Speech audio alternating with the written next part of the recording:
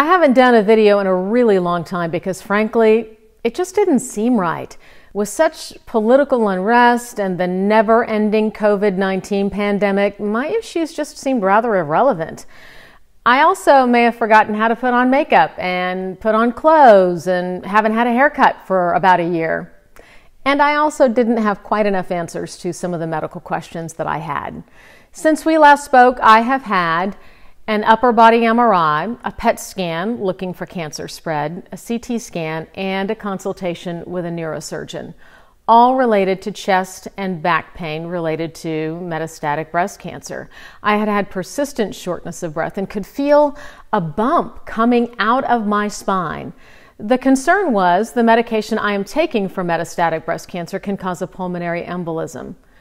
The scans did not show evidence of that, nor, I'm thankful to say, have they so far discovered any further spread of my cancer outside of my bones, which was the concern with that bump. Turns out that bump in my spine that I can feel with my hand is a large bulging disc, which is also pressing against my spine, causing what is called severe spinal stenosis, or a narrowing of the spine.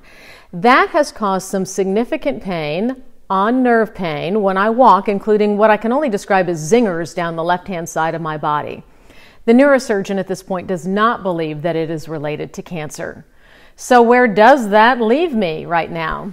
Well, maybe with back surgery in the future, though I'm not a very good candidate for that since my bones are riddled with holes from cancer.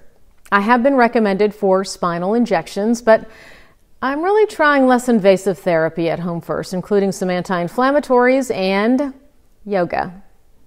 So for now, I'm still stable, still standing, still bored out of my mind, and hoping to see you all in person someday soon.